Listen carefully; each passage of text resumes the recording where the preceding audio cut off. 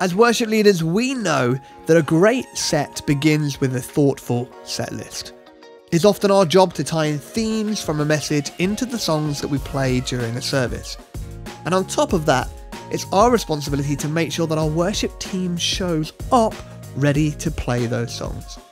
In this video, let's explore how we create a thoughtful set list using our website, and at the same time with RehearsalMix, ensuring that our teams are set up for success.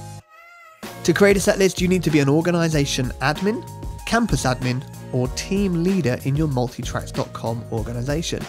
Contact an admin in your organization about changing your role on the people page to give your account permission. To create a set list, go to the account in the top right hand corner of the page and click Setlists. This page is an overview of all of the set lists you're invited to in your organization.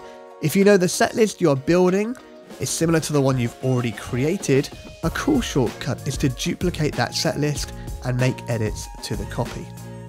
You can do that by clicking on the More menu and hitting the Duplicate Set List button.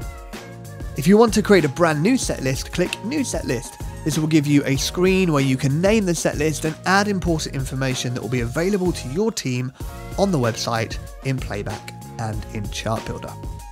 This action will open your empty set list, so let's add in some songs. First, I know that I want to play It Is Well, so I will search It Is Well, and I'm going to play the Austin Stone worship version in the key of D. Second, I'm going to browse my library and remind myself of what songs we play often and what resources we have. I'm going to add in my testimony. After going through this process, creating your perfect set list, you can then invite your team to view it. Go to the More menu in the top right hand corner and hit Add People. Here you'll see a list of your whole organization, and you can add specific members who will be playing in this service. The next step is very important, so don't miss this. Save your setlist to the cloud. Saving your setlist to the cloud will make the changes that you just made available to anyone who can access this setlist. When you make changes later, you can also leave comments on what has changed to make sure that your team is always up to date. You can also email your team to let them know their setlist is ready for this week. Go to the More menu again in the top right hand corner and select Notify Team. This will let you attach a message and email your team directly, and this will even give them a link back to listen to this setlist in RehearsalMix.